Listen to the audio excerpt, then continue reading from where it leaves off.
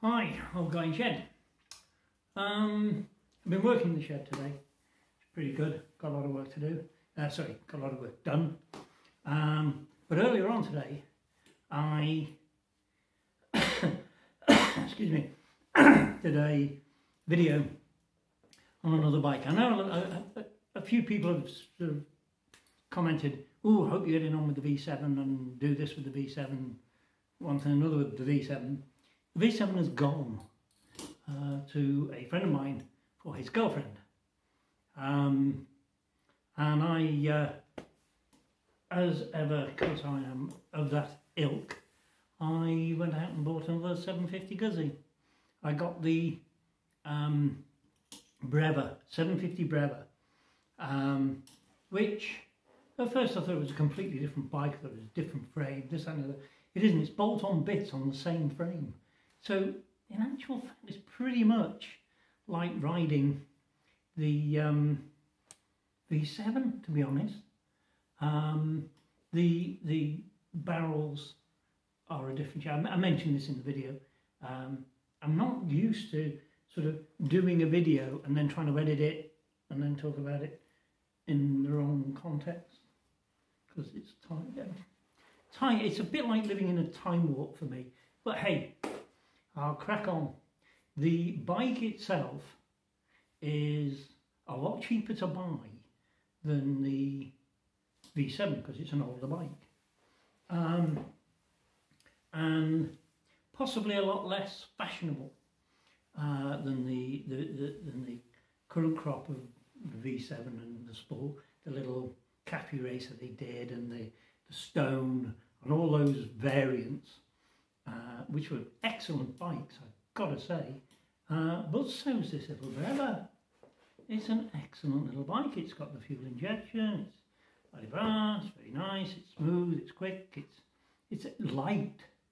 It is so light to ride. And the one I came across and bought has got the hard panniers, the Guzzi panniers with badges on it, everything. Ooh. 5 horse in them. And I had a go of it, and because years ago, well, a good few years ago now, I had the 1100 Breva, which I dearly loved. I thought that was like a keeper until I bought an Orge, which is in fact a Breva with a party dress, you know, with the fairings and what have you. It's the same solid bike. And I thought, oh, it does feel different, it does feel different. And I sort of convinced myself it was a different bike to ride than Orge, that is, from the 1100 Breva.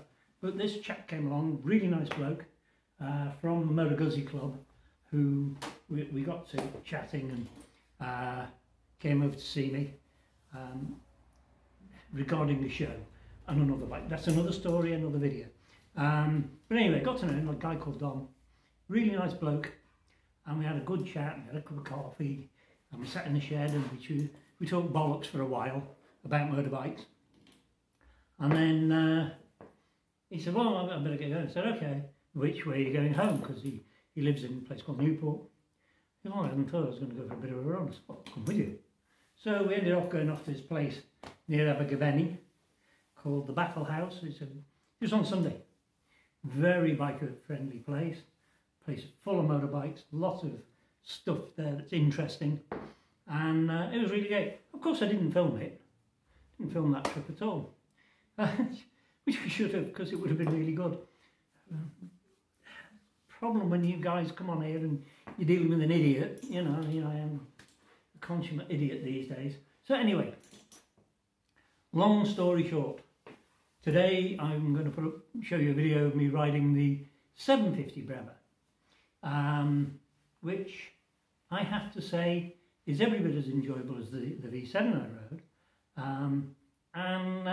I would say the only problem with it is the same as the V7. Is I am now very used to having a screen in front of me, so the wind on your chest, especially at motorway speeds, you know, and in your face, is not the comfiest experience in the world. But it could be worse. It could be worse. But it's in the lanes. It's fabulous fun.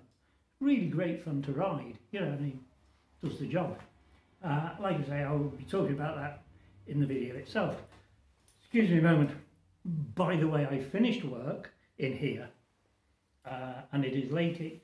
It's not late afternoon, it's early evening, it's gone 6, and here we go. The red wine, it's a Malbec, that, really nice. I enjoy a Malbec. I'm sat on my little wheelie stool that spins about. See, that's what I use when I'm working on my, I really went into a moment of luxury a few years ago and bought myself a rising lift, a hydraulic lift for the bikes.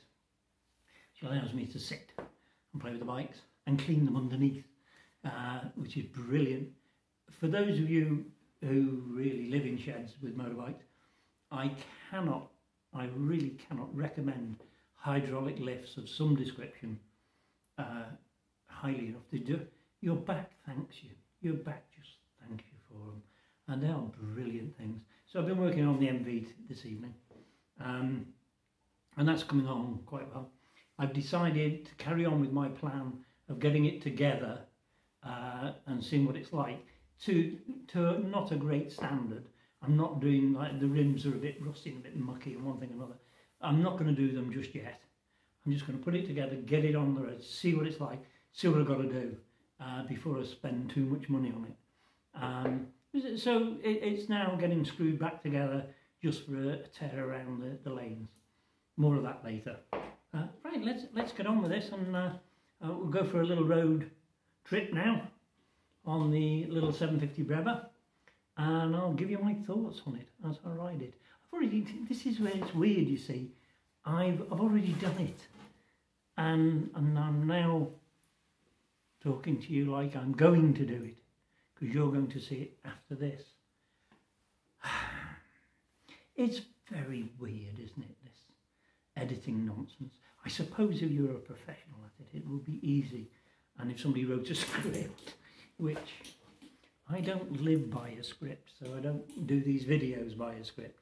They are literally all ad-lib and off the cuff and how I happen to feel today.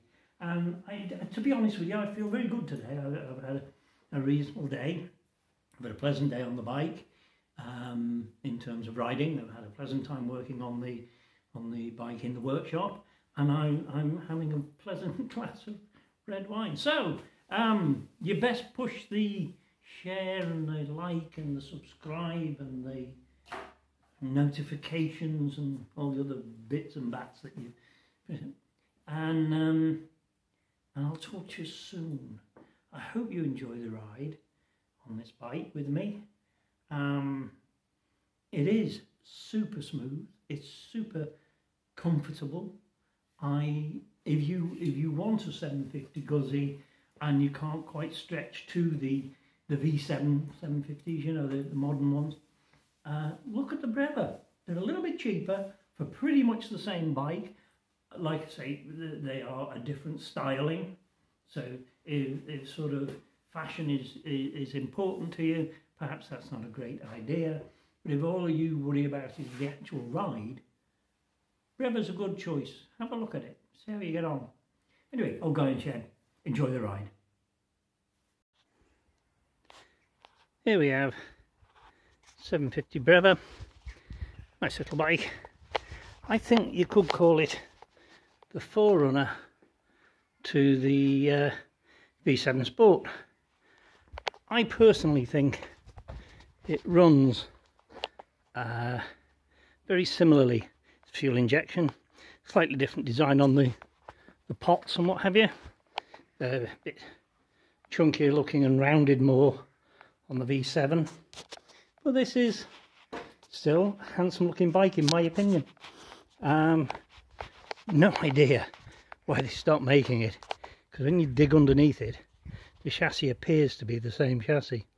The times I have ridden this, it is extremely comfortable.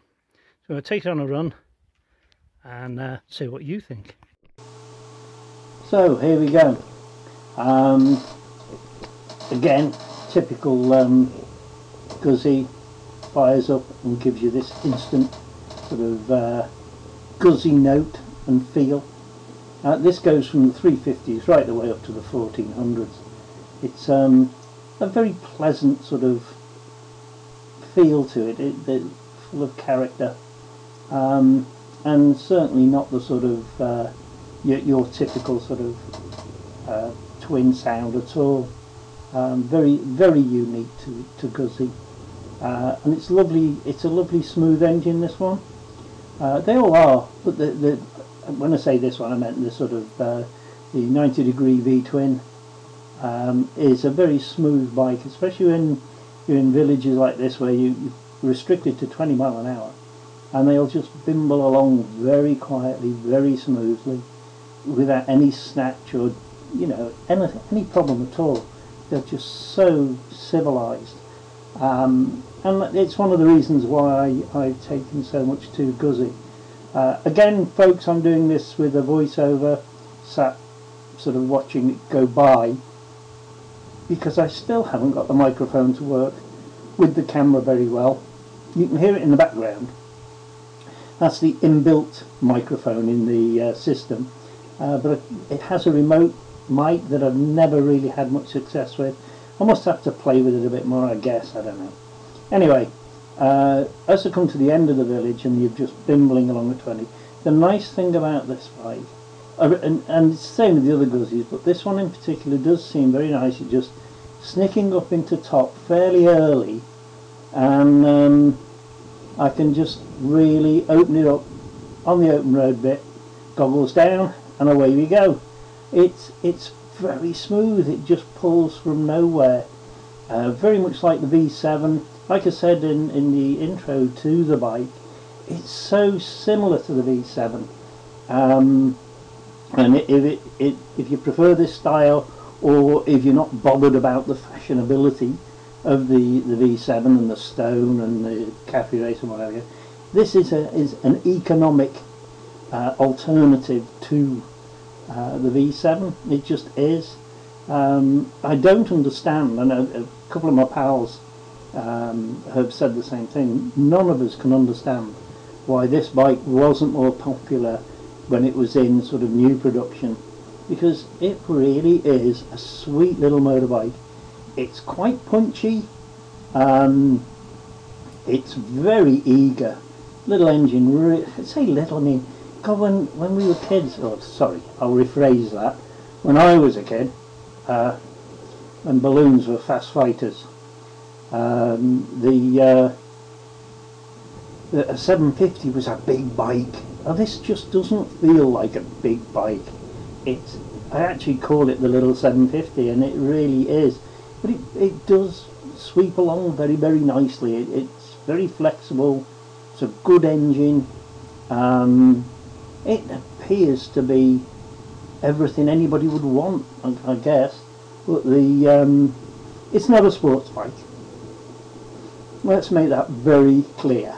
This is not a sports bike. You are not going to die of excitement riding this thing. You're not going to snap open the throttle and wish you hadn't. It just does everything in a very civilized manner. So I guess it's perfect for gentlemen of a certain age, as they say. It's very easy, it's very light, super comfortable. The ergonomics are just, for my build, I'm 5'11", and well, just a snip under 6 foot, and the ergonomics for my body shape and type and height, it's very, very comfortable and very easy to ride. I've got to say, it is such a simple device to ride. If I have a criticism of it, it's an easy fix, and it'll be later on, like through the lanes like this. It's perfect, no complaints whatsoever. But as I said earlier, at motorway speeds with the wind on your chest, it's not the most comfortable experience. I think it does need something of a little screen, maybe. Well, it's either that or don't go on the motorway. But occasionally you're stuck on sort of dual carriageways doing 70 mile an hour, and it does sort of get a bit uncomfortable. But only because I'm an old fart and I like my creature comforts, and I have got very used to sitting behind the Norge screen at higher speeds, and that is just a wonderful aerodynamic package for for my height and for me. It may not suit everybody, and that's true of any bike. You know, bikes are very personal things. Like I say, through these little lanes, when you've got a nice day like today, I mean, it's not hot, it's not too hot, you know, the sun isn't trying to cook you out of your helmet, and it's not cold and it's not wet. This is really top end bike weather, where it's just very comfortable. The air's warm and you haven't got the glare of the sun, and it's just really pleasant going through these little lanes, and you can absorb it all and take it all in and enjoy it, and the bike just becomes part of you, and or you become part of the bike, whichever. It really is just very, very pleasant. When you see this sort of machine, you sort of go, what's the point? You know, it's not big enough to be a mega tourer to go across continents. It's not small enough to be a hooligan bike, you know, round town or round the lanes even. So you do question what the point of it is, until you actually ride it. And when you ride it, it speaks for itself. It has its own place. It's very difficult to actually describe, because it's like everything, isn't it? It's a feeling. And you guys, I'm sure, know this from your own experience. You get out of this what you put in, and this little bike allows you to just get on with the ride and look around you. You don't have to concentrate too hard on keeping it on the straight and narrow, because it's a very stable little machine. I found it super stable. You know, you could improve it, I guess, if you worked a bit and did a bit more on the suspension. But watch this now, it's going to come past this car. As the road opens up for me, I can just scissors open the throttle, spins up the motor very easily. It's not a slouch, but again, it's not arm wrenching, head snapping either. It's just very capable, and it's cruising along here now, what, 60 odd, and it's comfortable. It's very comfortable. There's no drama. Just easy, comfortable, pleasant. All these expletives fit. And when we come to the bottom of this hill, I do come onto a dual carriageway, a short one, and again it pulls out of it briskly. I think that's the best word, brisk. But it's very stable, and it's confidence inspiring. You're coming back from, you know, a long break off motorbikes. This would be a good choice, like same as the V7. I said that about the V7. If you're returning to bikes after a long break, you know, sort of, you've got rid of the kids and whatever, good little bike to have. I see it picks up pace nicely, it goes quickly, but without being scary. And like I say, very much a bike I would recommend to somebody. If somebody came to me and said, what bike should I have? I've been off bikes for 20 years, but I used to have a sort of 900 something or other. I'd go on, have a look at the 750 Brevas. You know, they're not expensive. Run it for a year or two and then up your game, you know, because it's an easy bike to return to biking with, and they have got character. They definitely have that Guzzi character that, you know, you can't deny. Nobody can deny that they are very much their own machine. This van doesn't seem to want to get out of my way. I forgot about this guy. Yeah, there he goes. I can open her up again now. Like I say, we get up to sort of 70 now on the dual carriageway, and it just starts to get a little bit in your face, as it were, the wind speed, and you think, oh God, do I need this? And you don't need it.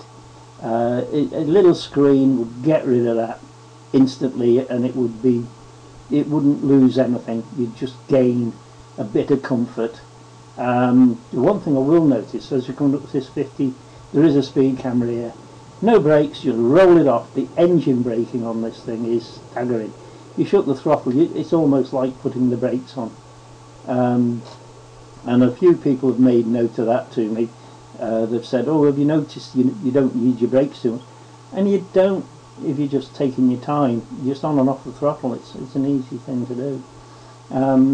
It's now sort of a steady pace down to the next roundabout, which again it does this steadiness really well. It does this burbling along beautifully, and this is why I think it's a good return to biking bike, or your first sort of medium-sized bike if you're stepping up from a 125.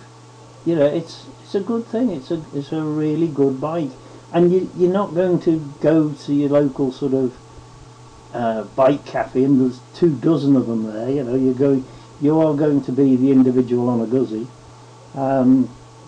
and they do have that sort of cachet, that's a good word, about them. People actually come up to you and say, oh, you ride a Guzzi, and you go, yeah. Why? Because I like them. And you'll end up in the same place as me. You can't actually explain what the hell it is you like about them. They're just really good pieces of kit. And when you get into them, nothing else is quite the same. They have this individuality about them, this character. And you can forget all that, you know, rubbish that people do, absolute bollocks about. Oh, it's not Japanese, it'll be unreliable. They are super reliable bikes. Trust me, I've got how many have I got at the minute? I've got 4 of them at the minute, and they are all very reliable. And well, my Norge has been all over Europe 3 or 4 times, and I've had a great time with it. Not a problem. Never missed a beat. Fantastic machine. Like I say, we're coming down onto the motorway, and here's where this bike's really good. Suddenly I've got to make a fast decision, and it lets you do it. It's nimble, it's manoeuvrable, it's not at all lumbering, it's quite nice, even sort of around town sort of thing. Making those quick decisions and those changes of direction, does it in spades. So now I'm off to see a pal of mine, and I'm just going to have a little jog down the motorway. It's only a couple of junctions, but it's pretty boring stuff, and you guys really don't need to see me ride down the motorway. So I think we'll call this done as a video. Hope you've liked it. Hope I've sort of given you an insight as to the 750 Breva and how good it is, and how similar it is to the V7. And like I say, you won't go far wrong if this is the type of bike you want. This really is a good contender for the mid-range market. Anyway, thanks for watching, guys, and talk to you again soon. Old guy, riding off into the distance.